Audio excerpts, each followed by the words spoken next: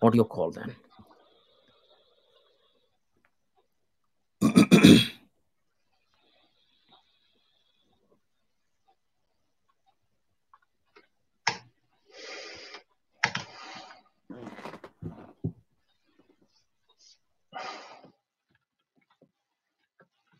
Okay, she's calling.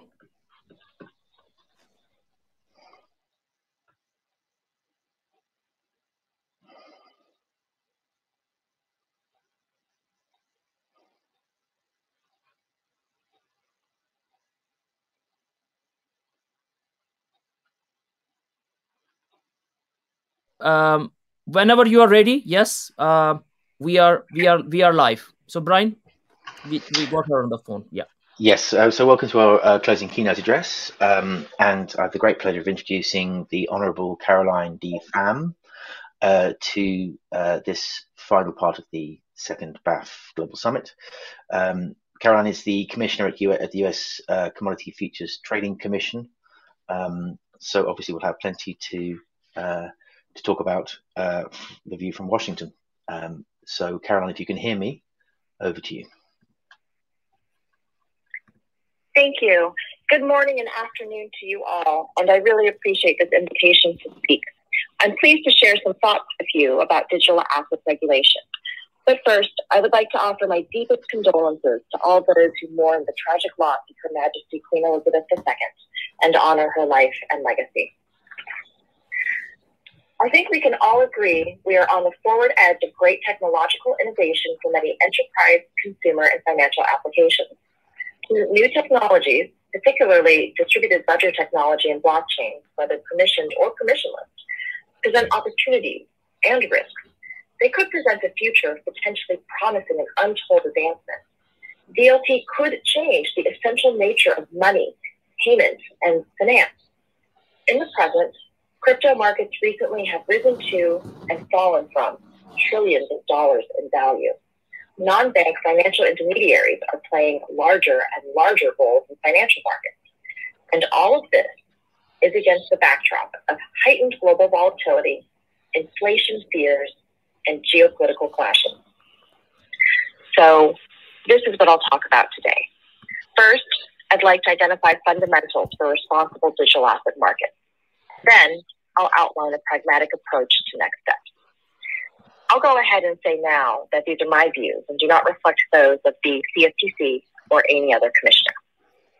Some of you may not be familiar with the CFTC, so I'd like to tell you more about our agency. The CFTC already has a ready-made regulatory framework for many digital assets. We are a market regulator over commodity derivatives, futures, options, and swaps, and we oversee exchanges, clearinghouses, dealers, and other market participants and market professionals. We oversee exchanges that list and trade crypto derivatives and clearinghouses that clear crypto derivatives. As you know, Congress is considering several crypto legislative proposals. It's very encouraging that Congress is undertaking such a comprehensive effort to create a clearer and more holistic regulatory framework around digital assets in the United States.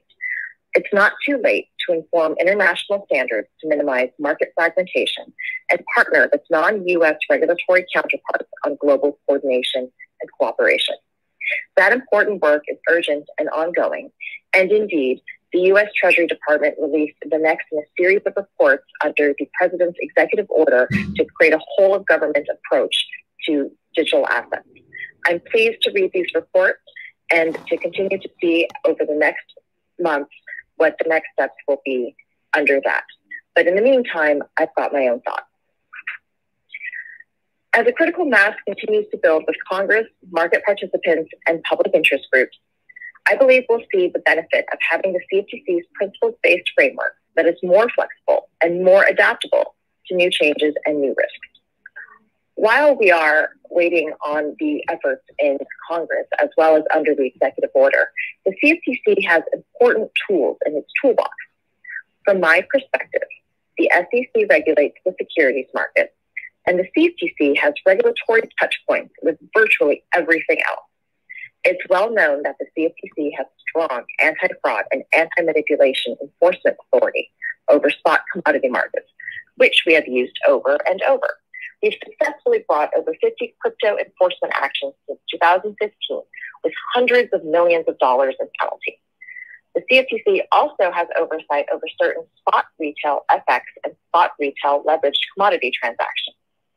These could be good places to start, while Congress thoughtfully works through tasking us with additional authority.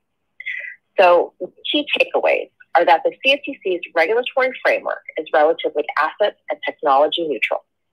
Our focus on principles-based regulation, customer protection, market integrity, risk management, price discovery, and transparency has worked well for our markets for decades through all manner of market volatility, market stresses, and other market dislocations.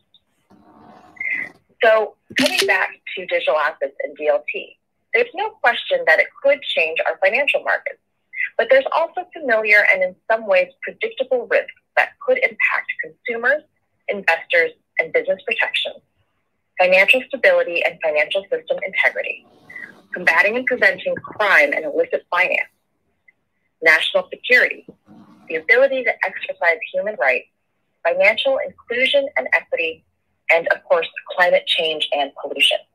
There are also the inevitable scammers and fraudsters. This is why I've proposed 10 fundamentals for responsible digital asset markets. These may sound familiar because it is a common sense approach. First, we need to identify the particular product or service. This means knowing whether a product is a security.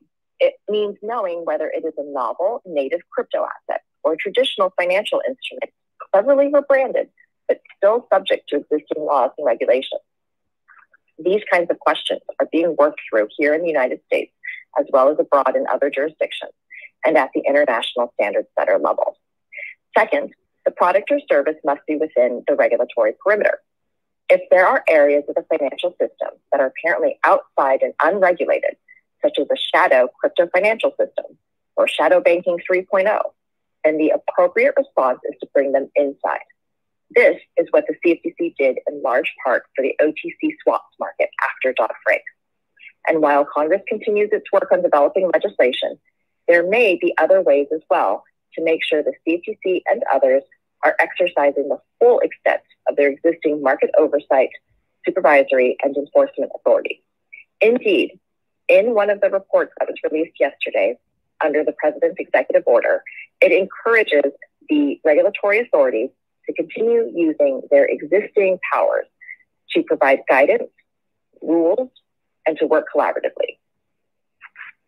Third, we must mitigate systemic risk. We've seen disruption spread from the collapse of projects such as Terra and Luna to other crypto firms, revealing potentially undisclosed connections, exposures, and interdependence among large crypto participants that increases the risk of spread amongst and beyond crypto. We need to address this. Fourth, we must combat illicit finance and the national security risks. Our markets need to be safe from exploitative money laundering, cybercrime and ransomware, narcotics and human trafficking, and the financing of terrorism. Fifth, we must appropriately use activity-based and entity-based regulation. Market regulators oversee product activity and who engages in it. Prudential supervisors oversee entities and the activities they engage in. Same, but different. Sixth, we must protect customers and the retail public. There should be requirements for disclosure, suitability, and education at a minimum. People should know what they're getting into. Recent news reports about potential lack of protections in the event of bankruptcy for customers holding digital assets on platforms raise real concerns. Seventh, we must ensure transparency. DLT presents great opportunities in this regard for market data, but also we must have transparency into the different operations of these firms that are in the crypto sector. Eighth, we must vigorously enforce market conduct rules. If you are lying, cheating, or stealing, if you break the rules, then you should face the consequences. Ninth, we must address conflicts of interest. There should be requirements for appropriate governance and oversight, prevention or management of conflicts of interest such as prohibition, disclosure, or information barriers. and alignment of incentives amongst market participants. And 10th, of course, as a U.S. government official, we must promote free markets that will unlock American innovation. I believe that markets work best when there are clear and simple rules with common standards. Regulation shouldn't unnecessarily increase operational complexity or costs, especially costs that then get passed down. And lack of regulatory coherence impedes the ability of regulated institutions who have the experience and the resources to actively participate in digital asset activities and responsible innovation. So here are the next steps for how we get to the right regulatory future. One, we need to get all the information we can. Here in the United States, SEC Commissioner Hester Peirce and I have called for joint CFTC-SEC public roundtables to evaluate recent crypto market events and risks and to discuss how to regulate crypto responsibly and with greater clarity. Globally, I am sponsoring the CFTC's Global Markets Advisory Committee, which is about having a level playing field and will focus on firms' global business strategy and operations and the markets that are needed to support growth and effective risk management. The GMAC is an international forum for executive leaders from both the public and private sectors to come together and create a shared vision for the future of markets. One potential subcommittee could be on digital asset markets. Two, we need to learn as much as we can. We should remember the hard-learned lessons from the financial crisis and Dodd-Frank and other G20 reforms. Let's be careful about big bang changes that could lead to market fragmentation and unintended consequences. Three, we need to find pragmatic solutions. We should start with what we have. I believe it's usually faster, easier, and more reliable to use what's existing and tried and true than to stand up something that's entirely new. When it comes to the CFTC, we have ready-made regulatory frameworks for derivatives markets that have stood the test of time. We have our core principles and business conduct standards, broad anti-fraud and anti-manipulation authority. And we should also harmonize the laws and rules we have. And I know firsthand from implementing global regulatory reforms that we need to coordinate across authorities and jurisdictions. We should work towards forward-looking laws and regulations. And from the beginning, we should aim for durable, flexible regulations and try to future-proof what we do. This is a proactive, not a reactive approach to regulation and oversight. And it will ensure that we continue to meet our mandate both today and in the future as technology and markets continue to evolve. In all of this, we should keep retail protections front of mind. It's clear from billions of dollars of losses by the retail public and the knock-on effects to broader crypto markets that regulators simply cannot fail to act any longer. Thank you. That was Caroline Pham. Thank you very, very much. Really appreciate the view from the CFTC in the United States. So that concludes our final speaker at the second annual BAF Member Summit. Again, thank you, Caroline. Professor Naseem, would you like to make some closing remarks? Yes, thank you.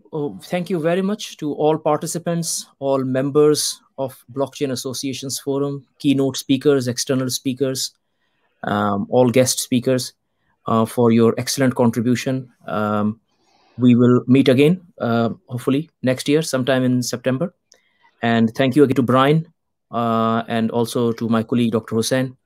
And thank you for joining.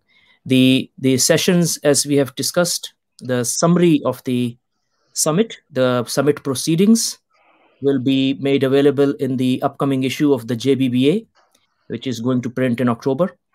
And the session recordings will also be available on our YouTube channel in a few weeks' time. So thank you very much all for joining, and have a great weekend. Thank you all very much. Thank you.